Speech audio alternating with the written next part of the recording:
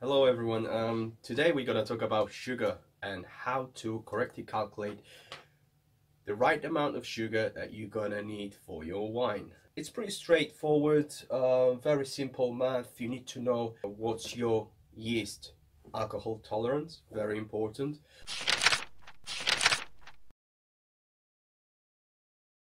You also need to know how many liters of wine you're gonna be making. Your yeast needs 17 grams of sugar to make 1% of alcohol in 1 liter of water, juice, whatever. So for example, if you're gonna be making 20 liters of water and your yeast alcohol tolerance is 16%, then you just pretty much multiply 20 liters by 16% and by 17 grams. And the result is telling you how much sugar you need to make your wine.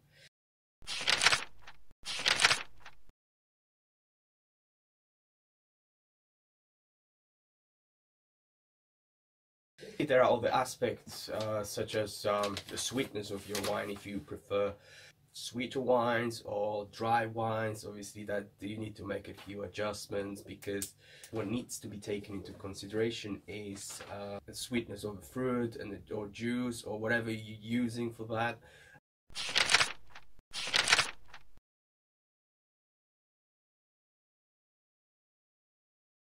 Personally, I prefer using fresh fruit for my wines, which is probably more difficult to calculate the right amount of sugar that's needed, because you'll never know what is actually the amount of sugar in that juice. So but I don't mind. I don't mind having my wines a bit sweeter or semi-sweet. It's all about the preference, really. And also you need to think of how strong you want your wine to be. I usually use yeast that have 16% alcohol tolerance. That means if you put enough sugar into your wine, your yeast are going to start processing that sugar into alcohol. And once your wine reaches 16%, which is the tolerance of yeast, the fermentation will stop and your yeast are going to die. That's what it means.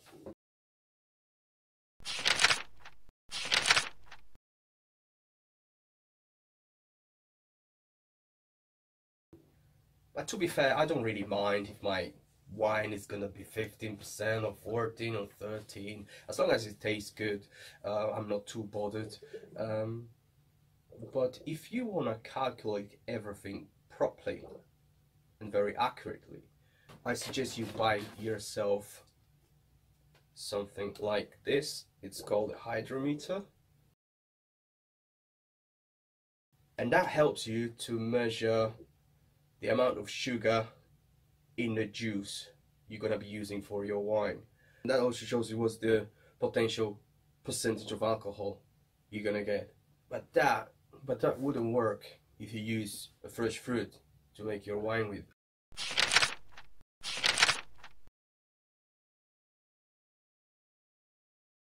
If you don't mind spending a little bit of money, then I suggest you buy yourself a fruit press. They're not very expensive, and that will help you to get as much juice as possible out of the fruit, and then you can make your wine from pure juice, and you're gonna be able to make a very accurate calculations. But yeah, but that's, as I said, I'm not too really bothered about that. I like to have my wines organic. I want them to taste nice. At least I know they're made from fresh fruit, from organic fruits, and that's what matters to me. Anyhow, whatever way you're gonna use, it's absolutely fine. I'm sure your wine will taste good, and hopefully you're gonna share your results with me, and hopefully everything goes well. Another important thing is, once you calculate the right amount of sugar, I would not advise you to add it all in one go. I will advise you to add your sugar in few portions, at least 2 portions. That's what I'm doing, at least 2 portions. I'll tell you why. If you apply too much sugar into your wine all in one go, then your yeast might not start processing the sugar into alcohol, because there'll be too much sugar in there, and fermentation will not start, or it will start extremely slowly, which you don't want that.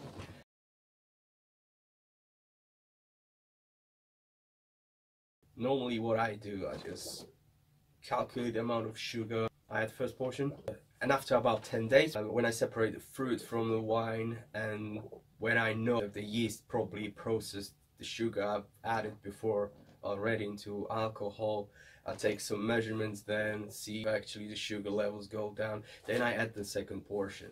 It's safer. I normally divide the total amount of sugar into 2 or 3 portions. And also because I like to be in control of what's happening, it's better to add not enough sugar than too much. You can always add some more after that.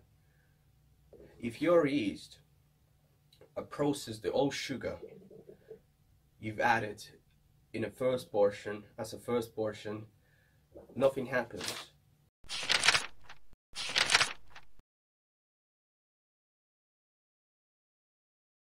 You can add some more in a week or 2, it doesn't really matter. Once you add some more sugar, they will start processing that into more alcohol.